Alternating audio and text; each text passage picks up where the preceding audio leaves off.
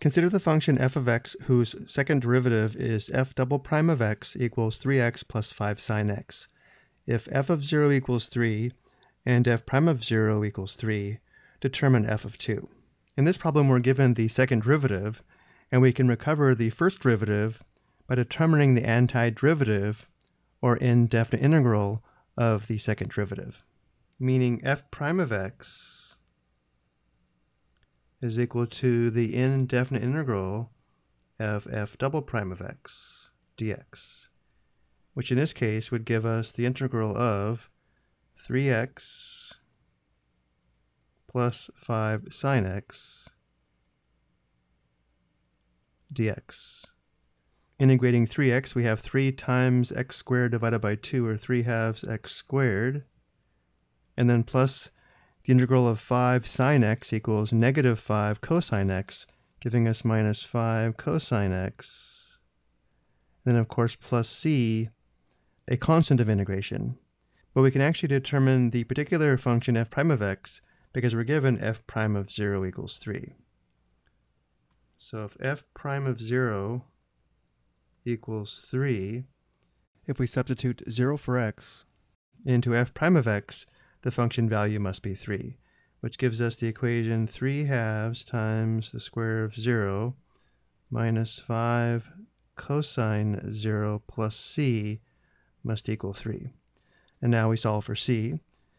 Cosine 0 is equal to 1, giving us negative 5 plus c equals 3, and therefore c is equal to positive 8. So now we know f prime of x equals 3 halves x squared minus 5 cosine x plus 8.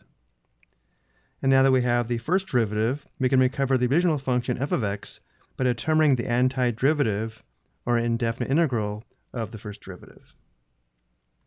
We can say that f of x equals the indefinite integral of f prime of x dx, which in our case is the integral of 3 halves x squared minus 5 cosine x plus 8 dx. Integrating, we have 3 halves times x cubed divided by 3 minus 5 sine x plus 8x plus c. And this we can simplify here. 3 divided by 3 simplifies to 1, giving us 1/2 x cubed. And now we can find the value of c because we know f of 0 equals 3. So if f of 0 equals 3, we have the equation 1/2 times the cube of 0 minus 5 sine 0 plus 8 times 0 plus c must equal 3. Well, in this case, we have 0 minus 0 plus 0 plus c equals 3, where c equals 3. So now we know f of x equals 1/2 x cubed minus 5 sine x plus 8x plus 3. And now we can finally determine f of 2.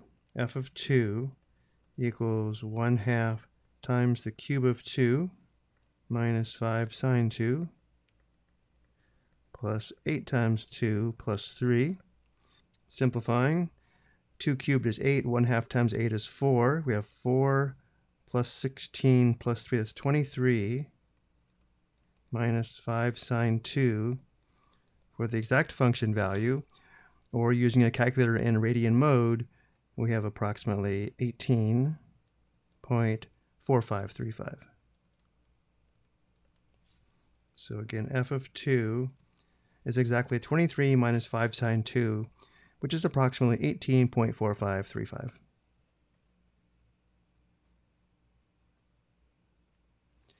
I hope you found this helpful.